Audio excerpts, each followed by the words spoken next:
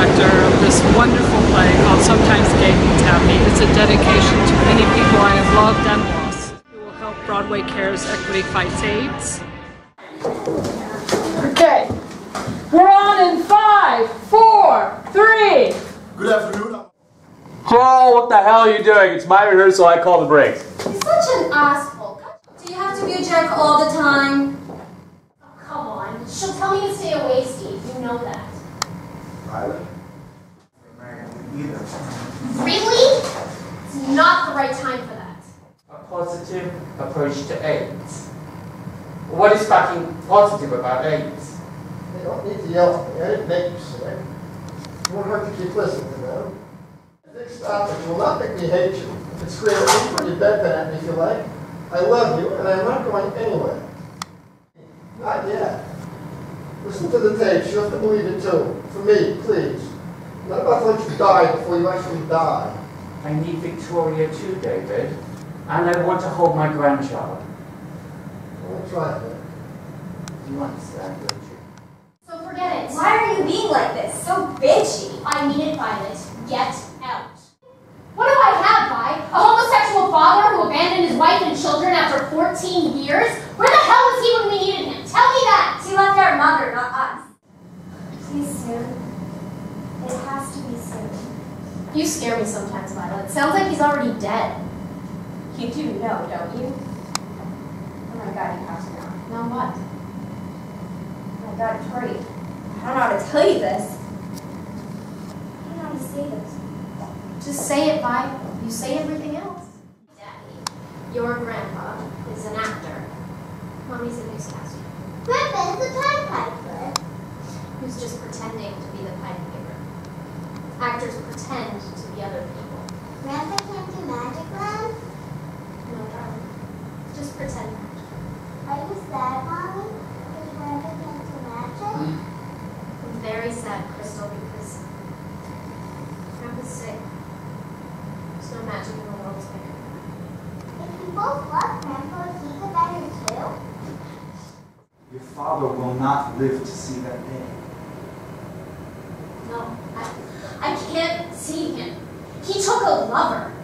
How can anyone expect me to face this lover, this other man? You haven't tried. You are strong. Do it for the love of your father. No, it's one thing to know he's a homosexual, but to actually see it, I'm not strong enough to do that, Steve. You and Mom love each other, right? Yes. Very much. We just don't do marriage very well. You see, there's something else. There's something wrong with me. No, I'm not sick. All right, you're mature. I'm gay.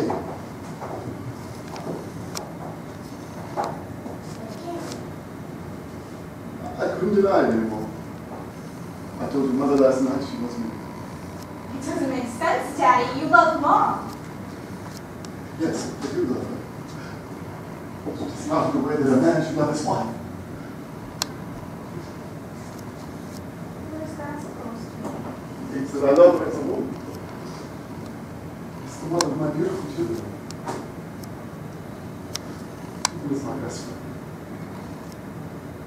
She's just not really romantic. I love a man. Daddy, isn't it true? Sometimes gay means happy. Sometimes gay means happy. Yes, but sometimes. But you know what? No matter how long my daughter didn't speak to me or see me, I would thank God the day that she came back. A mother will die for her child, Tori. A father will die first. What's the truth, Tori? Yeah, that'd be nice for a change. All right, then. You're a spoiled little bitch. That's the truth. Find my way, never see him again. Your happiness doesn't concern me in the least bit. Nevertheless, you are his child, and seeing you is his only wish. I love your father, and I want to see him happy. Mr. Washburn. I I didn't kill my own mother.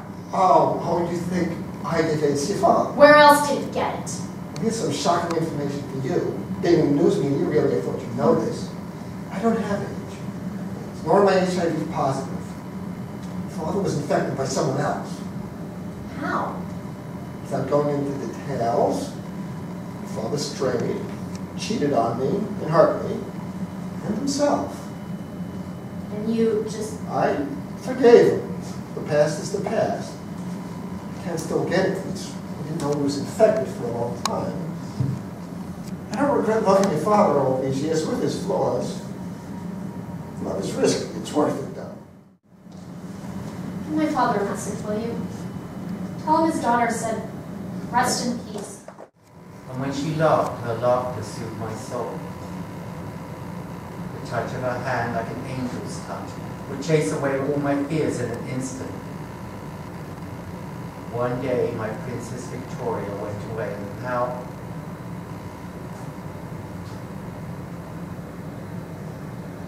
Stop. Please just stop.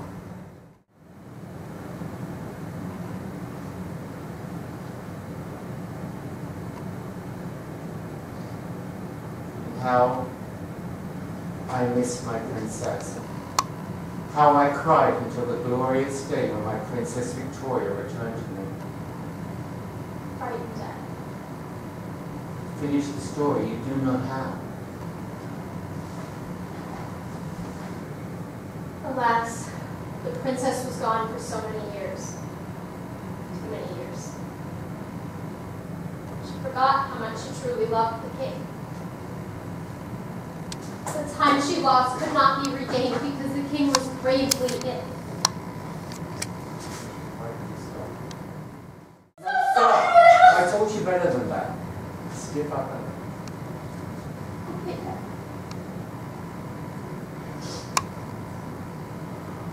Give me a hug.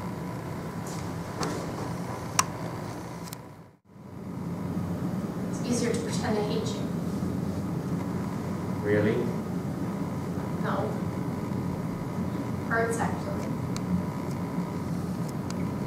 I meant to run away or scream at you or at me. I do that now. Run away or scream at this disease that is killing me. And make it all better, right? Yeah, that's right. I don't mean to alarm you, but I think your lunch has died. Oh, damn. Not my lunch, yours, actually. It was your favorite. Fish and chips don't hold up as long as I'd hoped. Not the American fast food type. It can't be any worse than the cuisine of the fine chefs here at Chez St. Vincent's. Crystal! Stop singing that silly song! Daddy, what's the matter with Mommy? Nothing, darling. Your mother's just had a rough day. Could you find something maybe a little quieter to do? Don't be upset, Mommy. I can color. Okay, sweetness, I'm not upset with you, okay? Daddy! I hear the footsteps of a little princess. Grandpa talks funny. It's a game I used to play with your mother when she was a little princess, just like you. Can I play too? Well, we make up our own special story. You can come here every day and we'll have more to our story. First of all, I want to tell you about a writer who wrote magical stories. He lived a long, long time ago. Like you, Grandpa? A long, long, long time ago, even before my grandpa. What was his name? William Shakespeare. That's a big name. Well, we can call him Willie. Willie is a funny name. It is, isn't it? And this guy, Willie, he talks sort of funny too. Like you talk sometimes? Yes, like I talk. Tell me a special story, Grandpa, please. For you, my lady, anything. I'm a lady. You are the finest young lady. A beautiful little princess. The sound of her laughter was pure with love, and her lute was of pure crystal. She was known far and wide as Princess Crystal. Just like me. Did she have a grandpa too? Yes, indeed. Her grandfather was the king. Our story. Our princess crystal to make the king all well, okay? Yes. Yes, yes. She will. Ow! Oh God, that came from Daddy's room! Daddy? Vic, are you okay? Stephen, please, go call 911! No ambulance, please, please, no Do you want me to ambulance. call David then? Grandpa, what happened? Oh, please get her out of it. I don't want her to see me like this. Ah! I can kiss it and make it better. No, don't touch Grandpa, okay? You Please. should be in bed, okay? No, look, Mommy, Grandpa's hurt really bad. Jesus Christ, Stephen! God damn it, I told you that something like this would happen if she was in this house! I'm gonna call an ambulance! Daddy, please talk to me. Does something hurt? Only my heart. Only my heart. Please, Daddy, don't, okay? Hold on. It's not for me, for Crystal. She needs you, okay? Mommy, come here. The ambulance will be here soon. I should never have come here. I wanted you to. Your husband didn't. You can't make me responsible for destroying your marriage. I still want you here. I'm endangering Crystal. We can keep her out of your room. Victoria, I've lost control. My bloodstream is killing me. I'm halfway out of this one and I'm fighting to stay. Friends are afraid to call me, or maybe they really think I'm dead. You know what it feels like when people are afraid to touch or even be in the same room as you? Stay with you all the days of my life. Love you. Thank you for loving me. Thank you for teaching me to dance.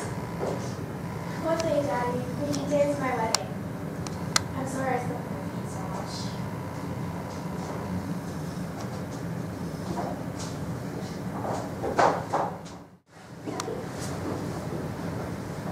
Good to see you this whole scare. Please forgive me For what, Daddy? For what? for not being a good father and all of this. Sound asleep. You're the best father in the world. You gave us beautiful stories of princesses and kings. You Princess built our lives. Victoria, I'm crying.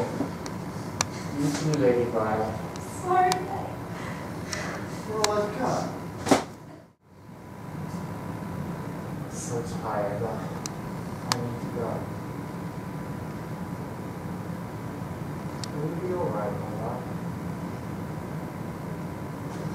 You all right? Goodbye, my old love, my true love.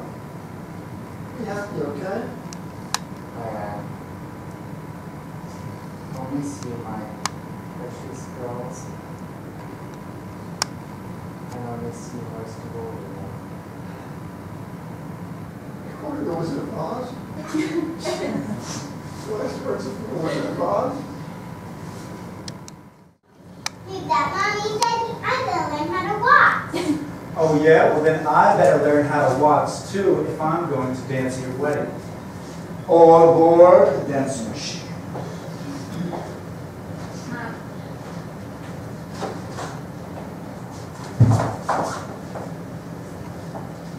Are you going to come with us?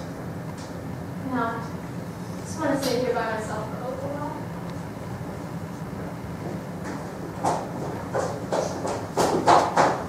Daddy, teach me how to walk. Please. As only So Alyssa, what part do you play? Crystal? Yeah? Do you like the show? Yes. Okay. Have you been in plays before? Yes. Okay. So how many have you been in? Do you know? 16. How many shows have you been in? Not that many, I don't think. No. Well, I think I've been in 100, but I've lost track. I started when I was her age. And what's your name? My name's Ian. I play Victor. Yes, I'm enjoying it. It's going to be a good challenge for me playing this part, so I'm excited for the challenge. Interesting fact, I was in the 90s, I was in a film with Adaman and Deborah Harry, who were big 80s stars. Yeah, Yes, they are. so I that like was them. exciting. Oh, I like Adam. This is fun. What's your real name? My real name is Corrie. What do you think of the show, or your thoughts? My thoughts on the show? I really, really like the show, actually. The first time I read it, I bawled my eyes out in a good way. And I was like, I'm going to channel this for my character when she has to cry on stage. But yeah, I really connected to this character, actually. Very similar backstory, sick father. I lost him a couple years ago. So I really relate to this character, and I'm really excited to bring her alive. And this is... Hi, I'm Elizabetta, and I play Teen Tori. What do you think of the show so far? What's your thoughts? I really like it. I mean, it's definitely different from like what you see like on Broadway now. Like, I mean, the only thing I can think we can kind of compare to this is like Kinky Boots, but like everything else is like, it doesn't really talk about like gay issues and like AIDS, and like this is like bringing like awareness to people, and I like that. What do you think of the show? And that's how I found out. And who are you?